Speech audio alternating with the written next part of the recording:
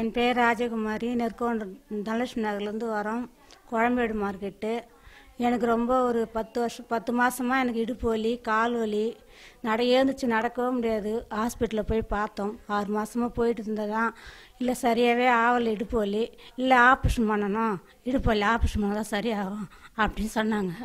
சரி, நாங்கள் ரொம்ப கஷ்டப்பட்டோம். இன்னும் எங்கள் பிள்ளைங்கள்லாம் இருக்கிறாங்க, பார்க்கணும், ஆப்ரேஷன் பண்ண சொல்கிறாங்களே, 5 கிலோ வெயிட்டு தான் தூக்க முடியும், ஆப்ரேஷன் பண்ணிட்டா உங்களால் நடக்க முடியாதுமா அப்படின்னு சொன்னாங்க. ரொம்ப கஷ்டப்பட்டு நாங்கள் டிவியில் பார்த்துட்டு, நிகழ்ச்சி டிவியில் பார்த்துட்டு, சரி நம்ம இவங்க போகலாம், அவர் பார்த்தா நமக்கு சரியாயிடும் அந்த நம்பிக்கையில் நாங்கள் அங்கே வந்தோம். சரி, இங்கே வந்த பிறகு பார்த்த பிறகு இப்போ 1 மாதம் ஆகுது. 1 மாதம் மருந்து எடுத்திருக்கேன். சாப்பிட்ட பிறகு இப்போ வெயிட்டு குறைஞ்சிருக்கிறேன், ஒரு 3-4 கிலோ.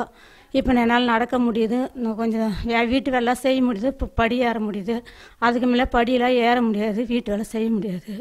அப்படியே படுத்துக்குவேன். ஏன் சும்மா படுத்துருக்குற, ஏந்திரிச்சு வேலை செய்ய முடியலையான்னு வீட்டில் கேட்பாங்க. என்னால் முடியல, கால் வலிக்குது, இடுப்பு வலிக்குது, நான் எப்படி வேலை செய்யணும்னு கஷ்டப்படுவேன்.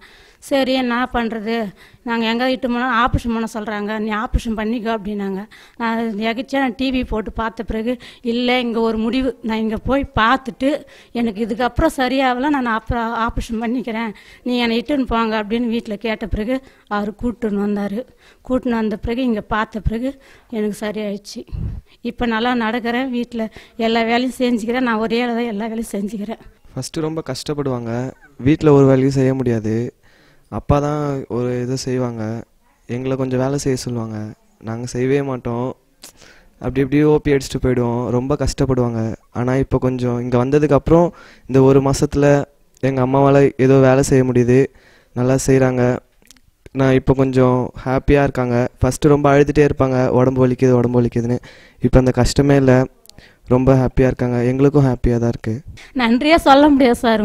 உங்களை பார்த்தாவே எனக்கு கடவுள் மாரி தான் சார். நீங்கள் இருந்தால் உங்கள் காலில் விழுந்துடும் சார்.